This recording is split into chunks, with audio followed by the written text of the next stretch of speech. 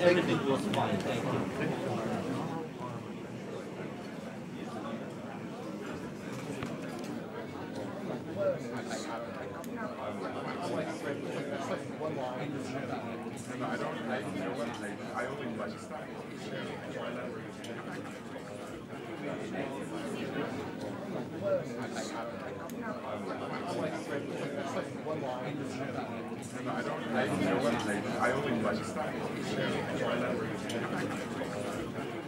You? Yeah. Yeah, yes.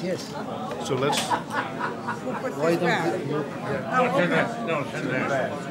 Okay, great. Hi, everyone. Good afternoon and welcome. A little over a year ago, we were gathered right here in this very building for an event where the Congress paid tribute to the chairman of the International Raoul Wallenberg Foundation, Mr. Eduardo Eurnekian, who is also here with us today.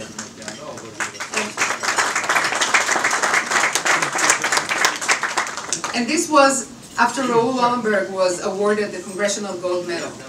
So for us, this is again a very special occasion today, as we are here to honor the President of Armenia, His Excellency Serzh Sargsyan, and to honor the memory of Ambassador of the United States to the Ottoman Empire during World War I, Mr. Henry Morgenthau, Sr.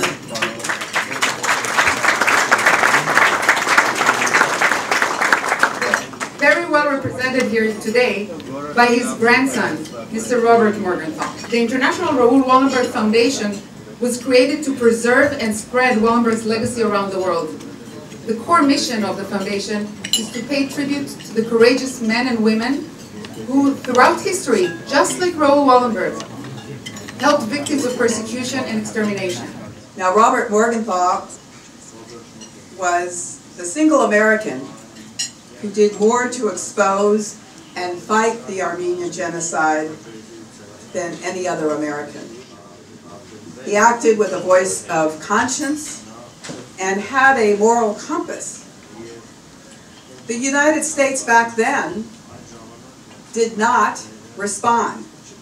And then Ambassador Morgenthau told Washington that a, quote, race murder was underway and demanded that it take the strongest available measures to condemn and to stop the genocide. The administration did not act. And then Ambassador Morgenthau did something truly remarkable. He began a campaign, organized private donations to save Armenians and to resettle them in the United States. As we talk about human rights violations that are happening around the world, we know that there are problems right now in your region of the world.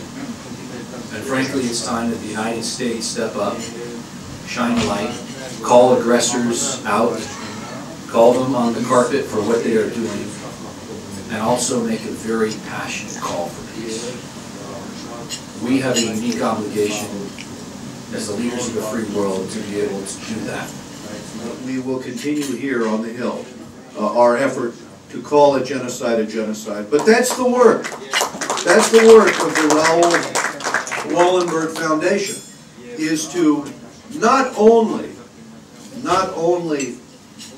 get history right, because we won't get the future right if we get history wrong, but also to call upon all of us to have the courage to stand up in the midst of a genocide and take the action to stop that genocide.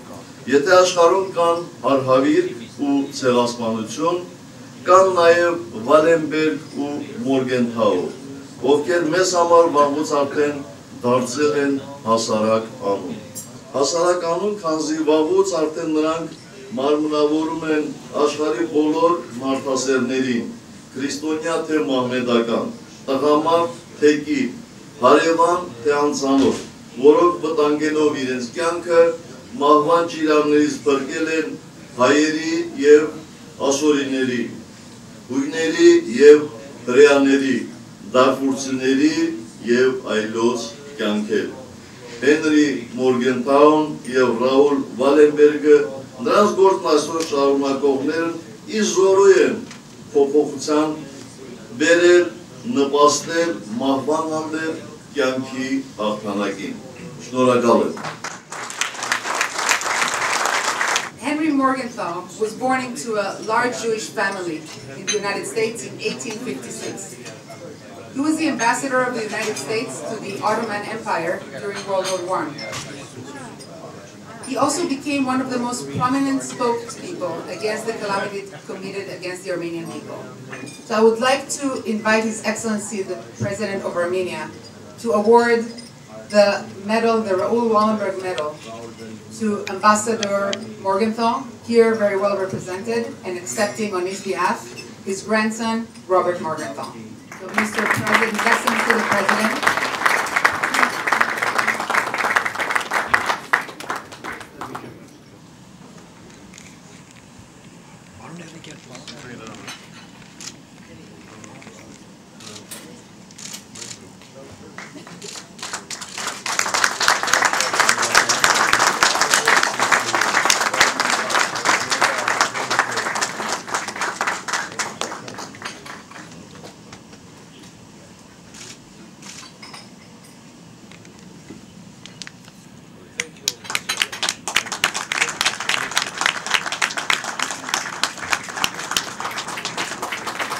Raoul Wallenberg was a key person who worked out the saving of some 200,000 Hungarian Jews.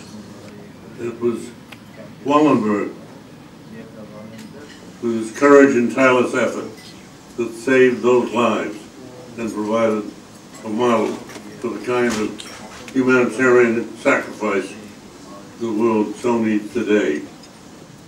On behalf of my grandfather, I thank you for this signal honor.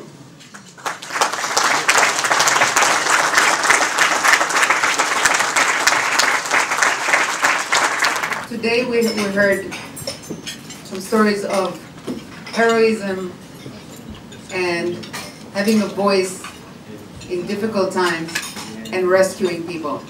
And there are still many stories to be told. There are still many individual heroes, rescuers that we can still find and honor. And there's many houses of life to be found and recognized.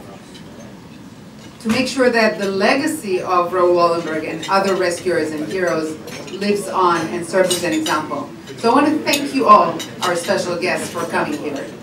And in the coming months and years, the International Raoul Wallenberg Foundation will continue in the efforts to do just this, to find more houses of life, and hopefully also not just to find and unveil, but also to pay tribute to some of the Turkish and Kurdish rescuers of 1915.